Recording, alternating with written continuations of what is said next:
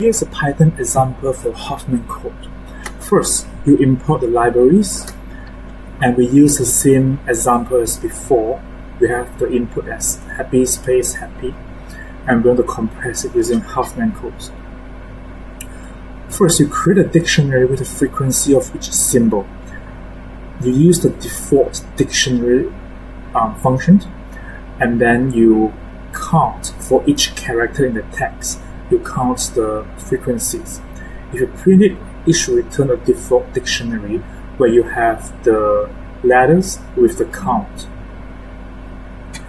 And then you create a list of lists that consists of 3 items: the count, the symbol, and an empty string, which is used later for entering the code.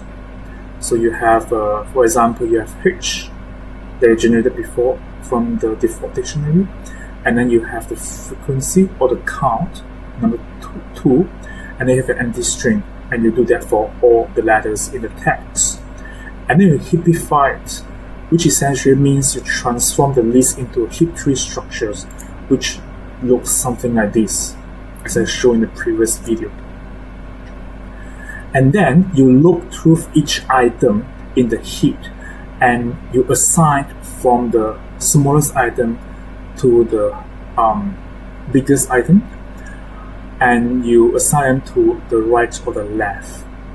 If you remember from the previous video, I showed you a table like this. You rank them, and you start from the smallest item, and you assign to the left or the right to build the Huffman tree. So the first item is space on the right and A from the left.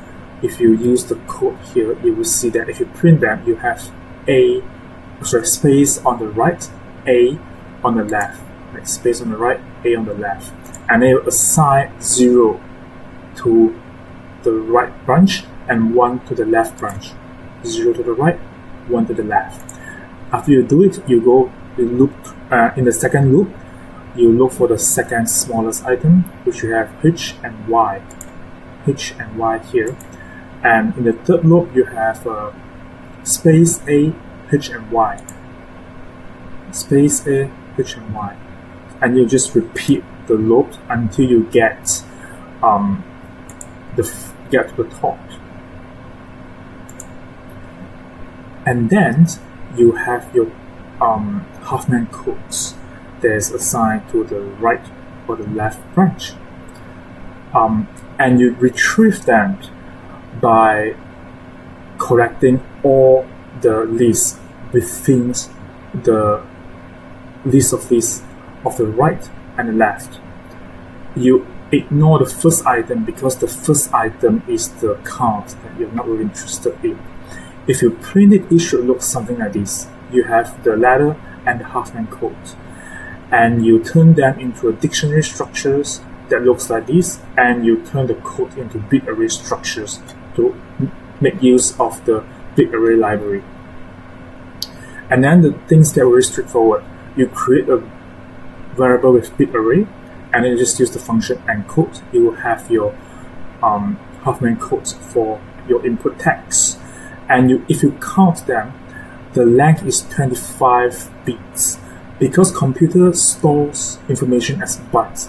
So it can either store as 24 bits or 32 bits. So we need to record the additional bits that is added to the string, because in this case it will be 32 bits being stored. The computer will add 70 at the end. We have to record that there's an extra 7 bits, and then you save it in the text file. Decoding is also very straightforward. You assign a variable to bit array, and then you read the binary file, and then you remove the padding. And then you use the decode function from bit array, and which will return list. And you join them. It should look like this: the original text, happy space happy, and then you save it. So there you have it. A very simple and straightforward code for Huffman. Thank you.